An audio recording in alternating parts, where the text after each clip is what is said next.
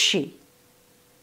Without any experience in manufacturing or fashion design or even starting a business, Sarah Blakely started Spanx at the age of 27. By the time she was 42, she was worth $1 billion. It wasn't those skills that she needed. The skill that she had the most time developing was the most important skill for her success. And it was taught to her by her father, who came home every day and asked this one question: how did you fail today? Oh, I could see on your faces the little knot in the back of your neck just saying, fail? I'm not supposed to fail. I'm supposed to do what I'm told, get straight A's, and just stay on a regular path. And nothing can be further from the truth. For life is full of failures, and you should look for the opportunities to fail. Now, we're not talking about showing up unprepared. That's a waste of time. If I did that today, and I came here without being prepared, it would have been a waste of your time, my reputation, and worse yet, I would have embarrassed my niece and my nephew. The success that I'm talking about is based upon trying something different, expanding, and just doing something a little different. It may fail, but the willingness to try is what's going to get you to success.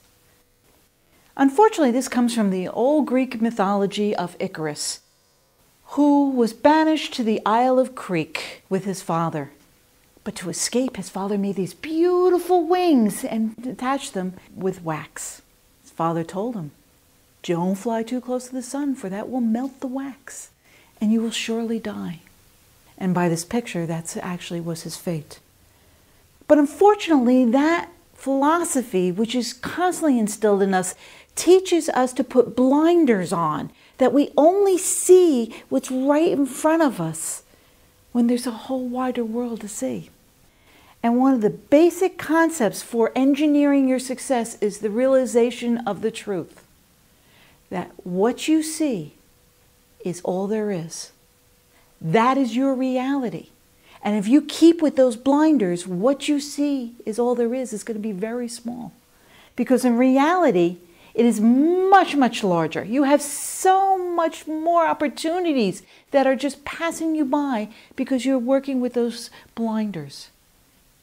Leaders know that they need to continually expand what they know in order to seize opportunities. Now, what you know now, and I picked a bright star because you are future leaders of America, look at how small that is in comparison to what is out there. Sure, you'll go to college, but that's only going to be that much more. Look at how much more that's out there. And as I said, leaders know that what they see is not all there is. And will go and explore and try different things. You don't do it because of something that's based in the back of your neck. Now, it has some medical term, but for now, we're just going to call it the lizard brain. And just like lizards, it's going to constantly go and stay away and hide a fear. And anytime you're going to go and do something that's not comfortable, he will rise and say, no, don't do that. And unfortunately, that's reinforced by the people around us. Because what they see is all there is. That's their reality. And if you do something that challenges them, they're going to come out in droves as naysayers go. When I wrote the first of my 9 books, my own brother was kind of constantly saying, what are you going to do that for? You're going to just fail and just try to diminish me. Because writing a book wasn't in his reality. His blinders didn't even say it. And if it wasn't in his, it had to be a failure. People rain on your parade because they don't have a parade of their own. And it's because of the early on days is that if you went away from the pack, you could be the breakfast of a saber-toothed tiger. But the saber-toothed tiger is extinct, so you can take more chances. But there are modern-day saber-toothed tigers, bullies, those that are malicious, alcohol, drugs, texting while driving. Those are today's saber-toothed tigers. And you will recognize them when you widen what you see is all there is. You know that they are trying to destroy your success. That is their goal, is to destroy you. So the more you know about them, you will stay away from them because you will succeed. See, there's a second part to the story of Icarus that even Wikipedia just recently updated a couple of months ago. And that was, don't fly too low, for the waves of the ocean will surely take you. They don't tell you that because when I grew up, it was during the age of the industrial age of education, where they taught you to follow in line. They told you to just stay on a single path and just act almost like a factory worker on a factory line. And that is not going to get you as successful as you can be. But it takes commitment. It takes you to commit to having the right attitude of, yes, I'm going to try it even if I fail. The internet has so much information that you have the opportunity for free to find some of these great people to follow.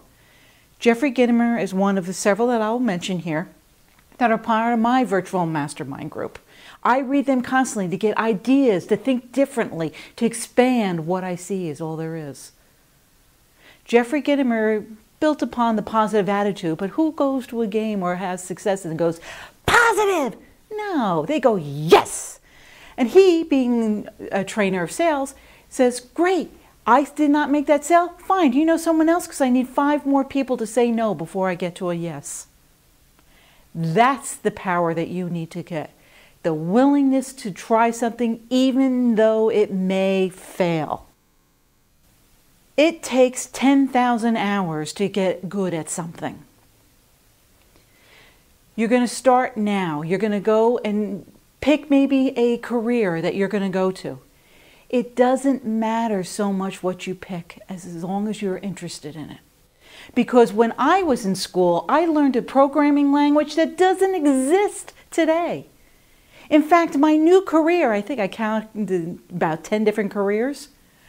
It wasn't even around 5 years ago.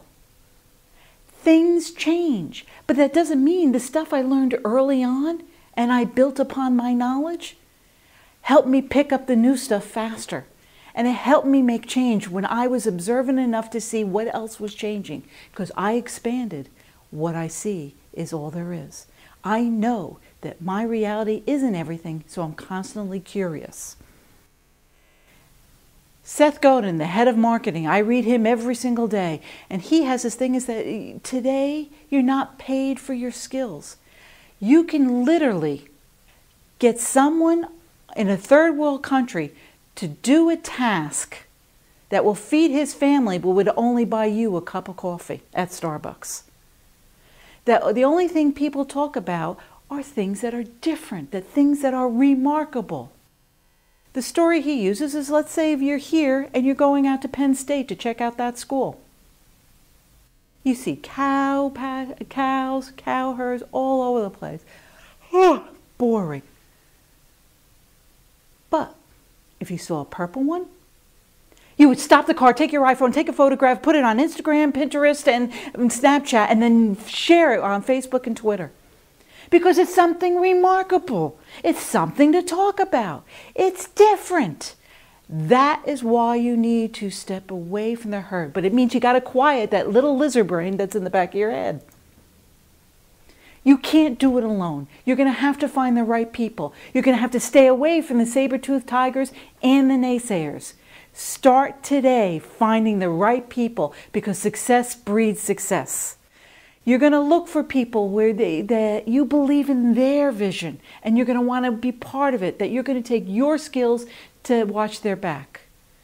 All of the businesses I started, I never start without talking to a lawyer and an accountant who warned me of the little things.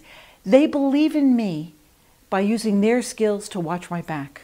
Something that might get me in trouble with the IRS or something that might be illegal, they will protect my back. I do the same for others. I do it for clients. I will sit there and say, look, this is what's going to get you the most sales. This is what's going to help you get noticed. Say it this way, because I'm using my skills because I believe in what they do. I don't work for clients unless I believe in what they're trying to do. These are the tribes, and you need to start forming them today. So let me summarize the commitment to engineering your success. Of course, you need the yes attitude that you can do it.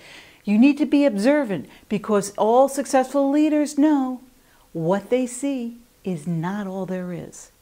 But you need to expand so that you actually get to see more and more of the universe.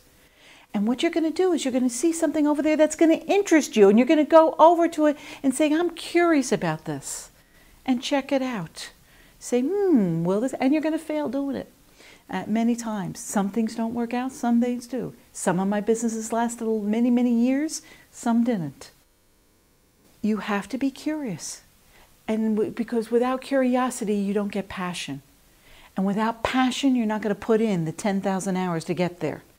And you need to be willing to quiet that lizard brain and step a little bit away from the herd so that you are noticed and you are remarkable about. But you can't do it alone. You have to find the right people and support the right people to make you successful. But the most important thing to commit to success is the willingness to fail and fail often, and you will win. Let me end with asking you this one basic question.